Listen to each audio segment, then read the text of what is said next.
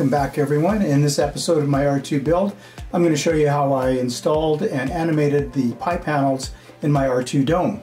I have 5 panels and I've used captive studs to install the servos in there. So I'm going to show you how I installed all of these and animated them using the Arduino software as well as some Maestro control boards. So stick around and let's get to it.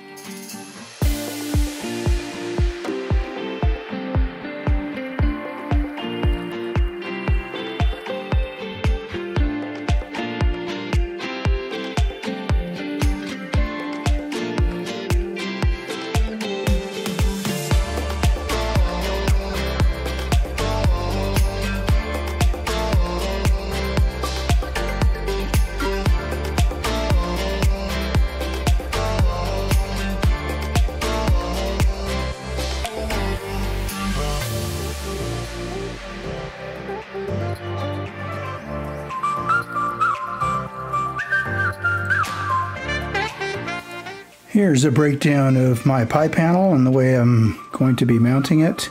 So I 3D printed all the parts. I heat formed not only this part here, but these parts that go on to the inner part of the dome. So I just, they have a slight bevel on them. And on the back of this, you can see I've got 440 captive studs right here. And they are attached to the top with some cap nuts, so they just lock on. I may put acorn nuts on there to make it look a little bit more decorative if this bolt is long enough, but I'll have to wait and check that out. Then for the hinge mount down here, I have a M3 bolt that goes all the way through and a nut on the end. I wanted a lock nut, but it's going to stick out too far, so I just have a regular nut with some thread locker on it. I've got a small washer there and a small washer right there, and in between I've got it's a little plastic 13 millimeter tube. So I just found that from a pipe that I had, a little plastic pipe. I could have made that out of aluminum, but I had that, so I just cut those, and they're 13 millimeters long. So I had to shave the head of the M3 bolt down so that it's no longer than 2.8 millimeters. Otherwise there's not enough room for the cap nut here, and that's the same reason why I need space here. And then I had to take the total length from that nut, or from that head all the way to the end of the threads, and shave this part down so that total length is 31 millimeters. So that it just fits in there. Found that out later when I tried to install these. Then on the top I have an M20 bolt, and it goes all the way through here with just a regular nut and some thread locker on the back of that, right there. And in between I've got these stabilizers that are 3D printed. That's part of Helmut's hinges that gave me all of these from Astromech's site. And they just pop on, or you can screw the bolt right through them. And in the middle there is a bushing, so that's an aluminum bushing that I found. It's 5/16 inch aluminum tube basically, and I just cut it so it's 7 millimeters long. And then this is the piano wire that I'm using, and it is 0.03 inches thickness wire, and I just wrapped it 3 or 4 times around there. And the way I did that is I just put a bolt that's the same thickness as this tube into a vise, and I wrapped it around, cut off the end, and then I just made 6 of these links. And that brings us to the arm here. So on the servo horn, I've got some easy connectors. So this is easy connector, that's part number 121. And I've got it going through the second hole on that servo horn. And then I've got these collars on both ends to hold it all in place. And in between, I've got a spring. This is a spring that I just cut in half. I put half over here and half over here. And then I've got these things that I call spring bushings that I'm resin printed. So 2 are flat, they go on the ends, and 2 have this little bevel for that easy connector. And that prevents people from damaging the servo, so gives you some leeway here, so the servo gears get protected if somebody tries to reef on this outer panel. And this is all going to be connected with 440 bolts through here with some kept nuts on both of them. So I'm going to install this centered into the pie panel so that I know that it opens and closes properly. Once that's installed, I just cut on my Cricut this little template, and it goes on like that. And then it kind of lines up where the holes have to go for the servo mount, so that they're always going to be the same distance away all the way around. So that's my setup, and I'll get started on installing it. Then I'll test it out with probably a Maestro and make a few routines and see how it works.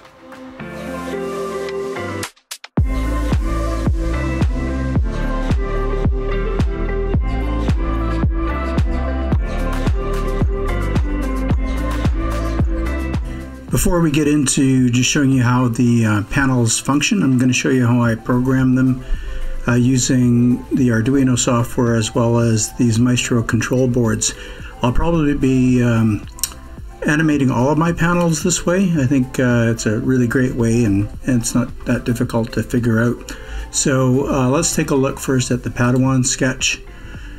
This is just part of the sketch, and I'm going to look at the buttons on the Xbox controller. There's a Y, A, X, and B. And let me just look at my PDF. I'm creating a document on that PDF that explains my whole entire build right from the beginning. And this is just one section of it. But you can see where I'm starting to figure out some color coding for what my buttons are all going to do in the combinations. And I've altered the sketch, the Padawan sketch, a little bit so that I could have, say this is the Y button on the controller, I can have it control 9 things. So if I just press the Y, or the Y in the L1 button, or the Y in the L2, R1, R2, and then the Y in combination with the direction pad on the Xbox controller as well. So I can just type in whatever I want here, add that to my Arduino sketch, and then it should function that way. So let's look at the sketch. Here it is, just part of the sketch. This is where the Y button kicks in, so from here all the way down to here. So right now, if I get the Y button and the L1 button at the same time, it'll do all of this. And right now I'm just going to show you the animation, so the pie panel's moving, and this just explains what that does. And then otherwise, if the Y button and the L2 get pressed, then anything in this section here will happen. So I've got something happening here, and then something happening here when the Y button and the R1 gets pressed, and then all the way down to R2. And then for the pad, the direction pad, left, right, up, down. And then if you don't use a combination, if you just press the Y button, whatever is in here will take place. So rather than having a bunch of things happening in here, like a sequence of events with servos. What ends up happening is the sketch will stop and do all of this stuff, and you won't be able to control your droid moving forward or turning the dome or whatever until that's finished. So I'm going to be using these Maestro control boards, and this will just send a function or a command to the Maestro control board, and it will carry out the sequence on its own because it's stored on the Maestro, and the program will continue on. So let's just take a look at that Maestro setup. So let's go to here. So this is the Maestro Control Center. This is free software you can download, and then you buy the Maestro boards. So what are these Maestro boards? Well, let's take a look at this. This is another manual that I've created. It's a Padawan 360 and the Maestro control board. Basically, it's any Arduino program and the Maestro. So the Xbox controller is going to send signals to the Arduino, which the Arduino is going to send signals to the Maestro to activate the servos to make R2 function. So let's just take a look at these boards. These boards come in a variety of sizes. So they can control 6, 12, 18, or 24 servos all at the same time. So obviously from more cost-effective to more expensive. So right now I think I've just got this one stuck in there temporarily just to show you how the Pi panels are working. And this just shows you how to program the Maestros. It's kind of sketchy online trying to figure out how to do all of this, but this is basically what the 12-channel Maestro can do. So these are all your servos just plug right into here. They go from 0 to 11, so that's 12 servos. You power the servos from here, and then you hook up power into the board. That's 5 to 16 volts. And then for serial commands, you have serial input and output. So I'll take the output from my Arduino and send it into RX here. So I just have to have power, the RX, and the ground is this one right here. I program it with this mini USB connector, and yeah, everything's stored on this chip. So what gets stored are sequences, and they're pretty easy to come up with. So I'll just show you the software right now. Let's go to the Maestro Center. So right now I'm not using all 12 servos. I'm just using these ones here. So these 5, 1, 2, 3, 4, 5, and they're Pi panels 1, 2, 4, 5, and 6. I skipped 3 because 3 is actually where the holo projector is, so I'm not using that to. It's not going to be moving, opening or closing or anything. And these are all servos. You can even tell the software individually the maximum and minimum positions for each servo, so you don't overextend your servo, and the position you want the servos to start at. And let's just take a look here at the channel settings. So here's where you go. I want servo number 1. I know it can't go beyond 1888 or 1120 because that's where the movement, I want that movement to be within those two values. And at the beginning it says go to. I want it to go to, when you start this, to go to 1760. That's where I want the servo to start. So basically you just set this all up. You can even change the speed and acceleration of all the servos. All of this is explained in my manual. And then you come up with these sequences. So right now I have 3 sequences, sequence 0, 1, and 2. So 0 looks like this. And you can play the sequences right here and have them activated on your dome just to test them out. And you can actually come up with the sequences right here. You just move these around. That's my servo moving in the background. And then you just save a frame, and then you move it, save a frame, and so on until you have a whole sequence. Once you're done with your sequences, you click copy sequence, or copy all sequences to script. And what that does is it creates a script, and this is what the script looks like. And this is what is generated in the background when you're coming up with your sequences manually. And then it creates this, and this is what actually gets saved onto the little chip on the Maestro. So all you have to do is when you make a change, it'll say down here apply settings. You just apply settings and your script gets uploaded to the Maestro, so it'll always remember that. So even if you unplug your Maestro, put it away, bring it back, power it up, this script will still be on it. Okay, so I can call these scripts, these sequences up in my Arduino program. So I just have to say, play sequence 0 or play sequence 1, and it'll go ahead and do that. So that's in a nutshell what the Pololu Maestro Control Center looks like and how you create these scripts. So let's see anything else I wanted to show you on here before we go off and try this out. So over here, when I say, okay, my Y button combinations, if the Y button and the L1 get pressed at the same time, it says play this MP3 song and carry out anything else that you want done on it. Like right now, these are the hall projectors that are all working, but I can have it say whatever I want now, or do whatever I want. If I have my Y button and L2 pressed, it says MP3 trigger play number 2, and so on and so on. So here's where I'm going to be putting my scripts in. So let's do that. Let's try it with the D-pad, the direction pad.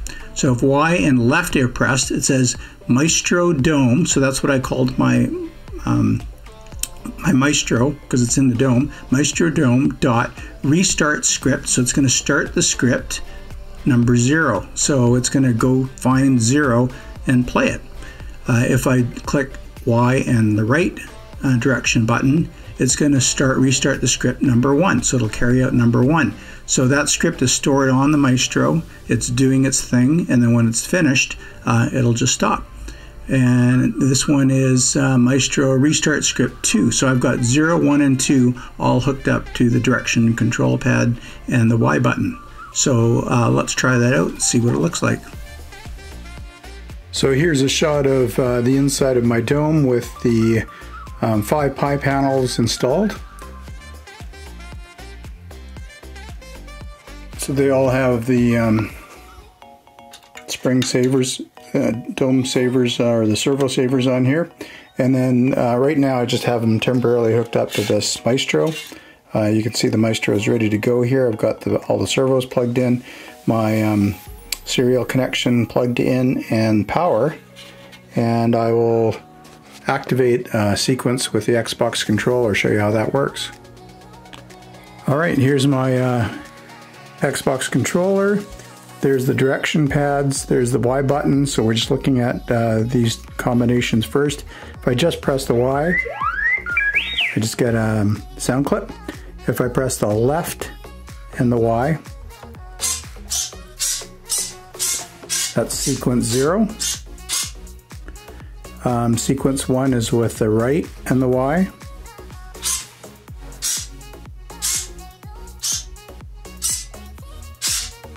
And sequence 2 is with up and Y.